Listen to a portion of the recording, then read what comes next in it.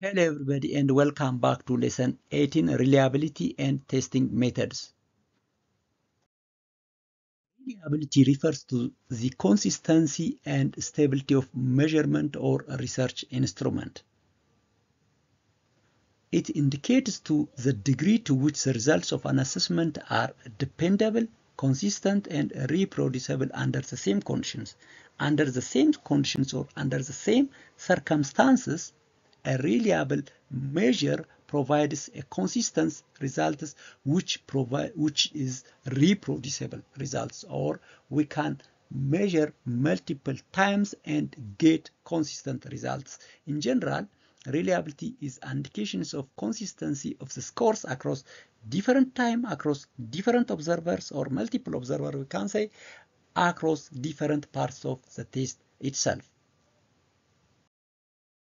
Using reliable instrument is particularly very important in research because if a measure is not reliable, it's not trustable, and the result, or we can say the finding of the research, cannot be acceptable. One of the criteria to publish a research article in a journal is to use a reliable instrument. In general, reliability is very crucial to accept any knowledge. For example, if we consider this video discussion, if this video discussion is not consistent with another video discussion about reliability, so we cannot accept this video discussion. A reliable measuring instrument does contribute to validity, but it cannot assure, however, it cannot assure the validity. Let's look at the three scenarios. If we consider these dots as scores, so in the first cases, the dots are close to each other, so it is consistent and it is reliable, and they are found in the inner circle, so it is accurate, so we can say both reliable and valid.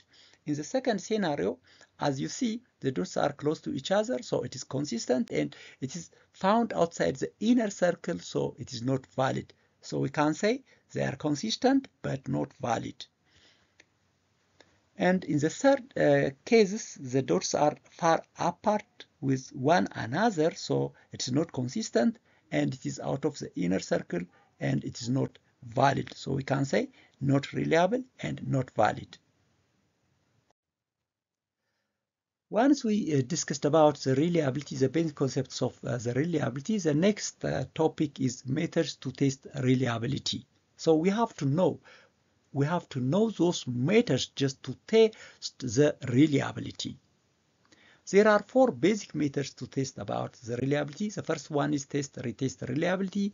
Second is alternative or equivalent, we can say sometimes parallel form reliability. Third is inter-rater reliability, and the fourth is internal consistency reliability. Again, internal consistency reliability is subdivided into two, that is split half reliability and coefficient alpha. Let's discuss one by one. The first method is the test-retest reliability. The test-retest reliability involves administering the same test, or we can say single test, to the same group of people or the same group of respondents at two different points in time, and then correlating the scores, which indicates the reliability. But here we have to notice the amount of time allowed between the measures, allowed between the two tests, is very critical. And the condition should be the same. The condition should be the same. The shorter the time gap between the two tests, between test 1 and test 2, that is, by the way, test 1 and test 2 are the same. So the shorter the time gap, the higher the correlation between the scores of the test or the results of the test, which indicates the higher the reliability. So we have to remember the time is very critical between the two test intervals. Let's take one example, conducting personality test for a single group twice with different time interval. So the correlation between the tests equals or shows the test-retest reliability. These types of tests, the test-retest reliability, is suitable particularly for stable characteristics like personality, test of aptitude, and but it is not suitable for a type of test like creativity, learning, and memory.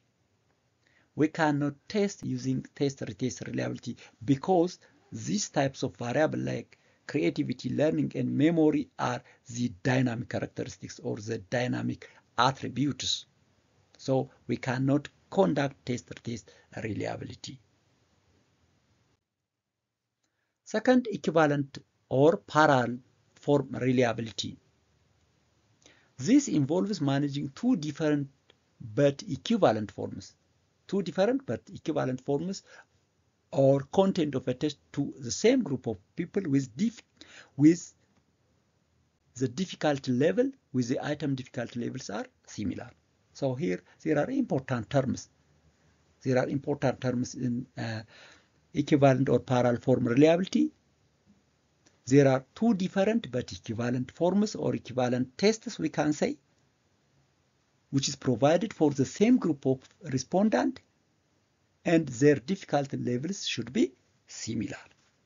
So there are certain procedures to conduct the equivalent or parallel form reliability. The first one is we have to create a large set of questions that address the same construct, and then randomly divide the questions into two sets. And then the third is administer both instruments to the same sample of the people. And after that, taking the samples or taking the scores, then correlating between the two parallel forms which tells us the reliability or is the estimates of the reliability. This approach is very similar to the split half reliability. Actually, we will discuss it later about split half reliability. However, the parallel forms are constructed so that the two forms can be used independent of each other and considered equivalent measures. But in the case of split half, we treat as a one form, and after just collecting the data, after taking the results, we split into two, unlike that of the equivalent parallel form. So two versions of a math tests, one with different numbers. We may change here the variable or the numbers, but with similar difficulty levels are provided for a single group at a time. And we correlate those two equivalent tests and we get the reliability. Coming to the inter-rater reliability, this assesses the degree of agreement between two or more raters or observers, we can say examiners. Let's look at one good example to show or to better understand inter-rater reliability.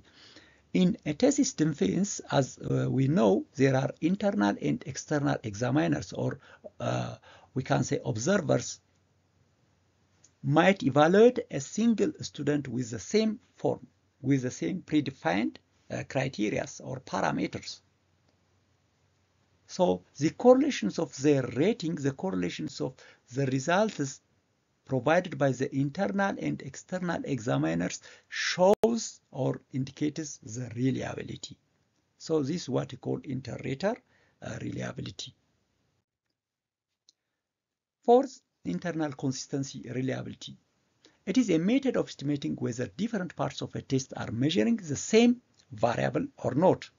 This assesses whether the items on a test measure the same underlying construct or a concept. By the way, this method is commonly used for scales or questionnaires with multiple items. A concept having more than 2 items, 3 and above items. Otherwise, if the number of items is 1 or 2, we cannot apply the internal consistency reliability. We cannot find the internal consistency reliability. Let's take one example. If we have a 10 items depression scale, internal consistency assesses whether all the items are consistently measuring only depression. Only depression.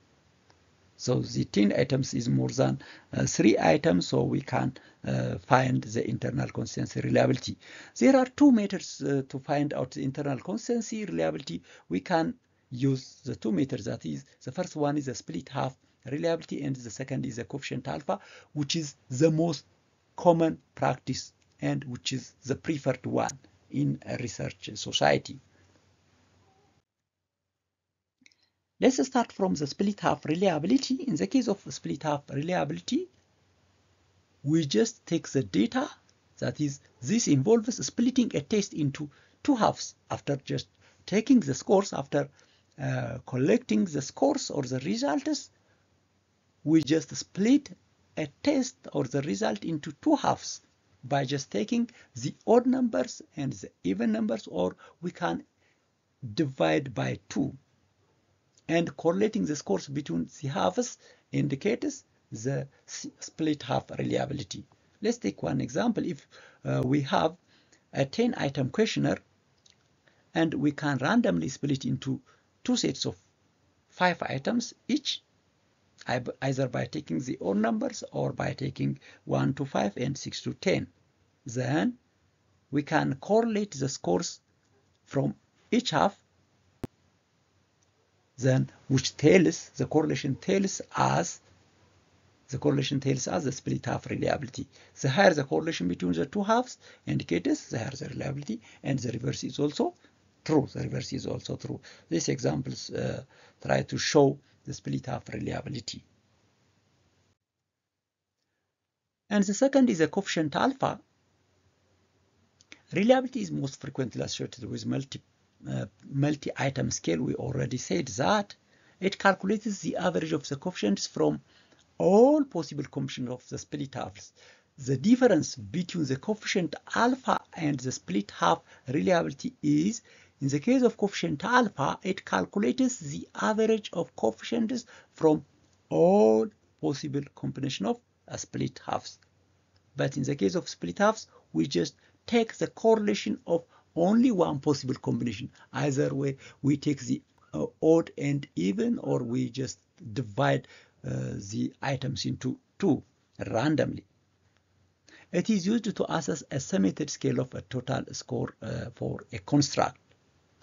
Let's take one example that is the most known measurement about service quality dimensions, that is the cervical, having the 5 dimensions, which is developed by the known author, that is Parasurman. So it has 5 dimensions. As you see, tangibility has 4 number of items, so it has a reliability coefficient of 0.72. And the reliability has a number of items, that is 5, and it has a reliability coefficient of 0.83.